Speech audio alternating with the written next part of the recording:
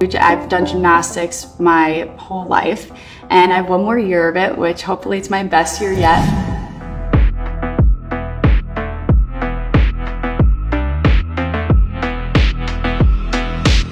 I am still in college. I'm a college kid. I'm on a team, and I just want to keep it clean. Yeah, I really want my legacy to be spreading the word that you are more than your sport and you can have it all.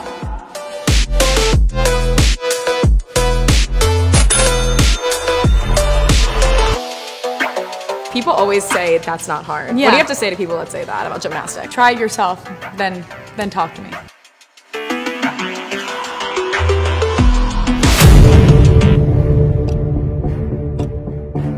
She did make her season debut in February, with a 9.85 on the uneven bars.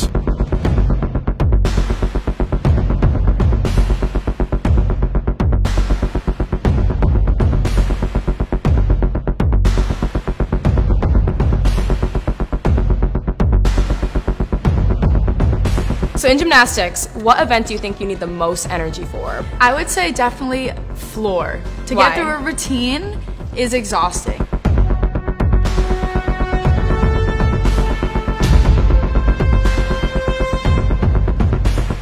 My first question is, how would you define the Olivia Dunn brand? I would say it's a little bit of everything. It's my lifestyle, it's fashion, it's fitness, friends, and fun.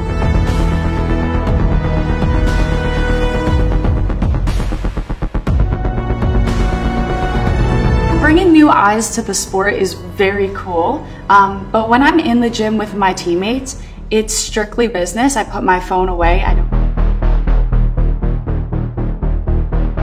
She made her elite debut in 2014 at the American Classic, where she finished 28th in the all-around. Then, she competed in the US Classics, where she finished 12th in the all-around. The next year, at the WOGA Classics, she was placed 5th overall and qualified for the National Championships, where she finished at 25th. And she even managed to qualify for the national team in 2017. At her international debut, Livy finished 7th overall. By 2018, she'd made her senior elite debut and was allowed to compete in the national championships via petition.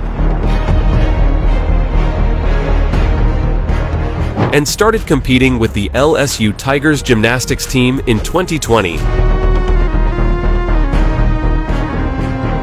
She was a part of the team when they placed 2nd at the SEC Championships. The team finished 5th next season, but was eliminated in the one after that. Livy didn't compete in any events for much of the 2022 to 2023 season, claiming various injuries.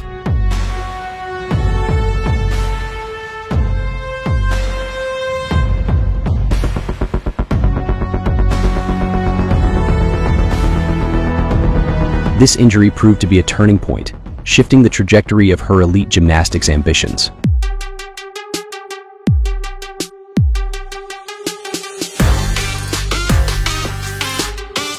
She did make her season debut in February, with a 9.85 on the uneven bars.